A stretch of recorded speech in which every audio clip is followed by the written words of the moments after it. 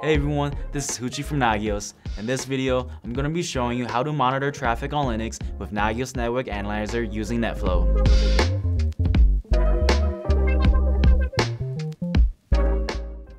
Monitoring traffic on Linux with Nagios Network Analyzer, or NNA, is crucial for maintaining a healthy and secure network. When you monitor traffic on Linux with Network Analyzer, you gain valuable insight into bandwidth usage, traffic patterns, and network latency. There's a lot to be gained by monitoring traffic on Linux, so let's get into it.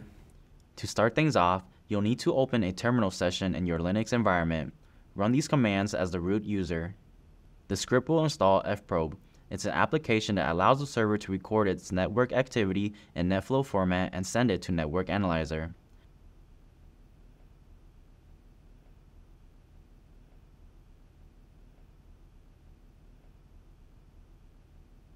To start Fprobe, type in the following command and press enter.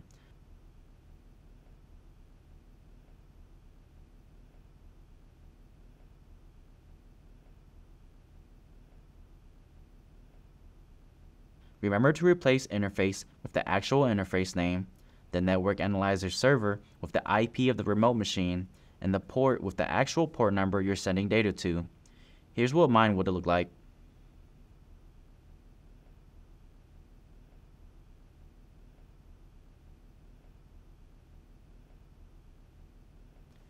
If you want to start Fprobe on system boot, run the following command. With all that done, we can move on to creating a source in NNA.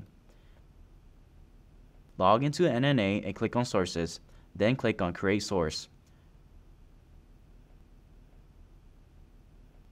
Use a unique name for it. The sender IP address is optional, so I'm going to leave it blank. For the listening port, you'll use the port that you used earlier when installing Fprobe. Keep the incoming flow type as NetFlow. I'll leave the raw data lifetime alone, but if you'd like, you can change that. I'm going to double check that I'm happy with everything and click Create Source. Now click on that new source.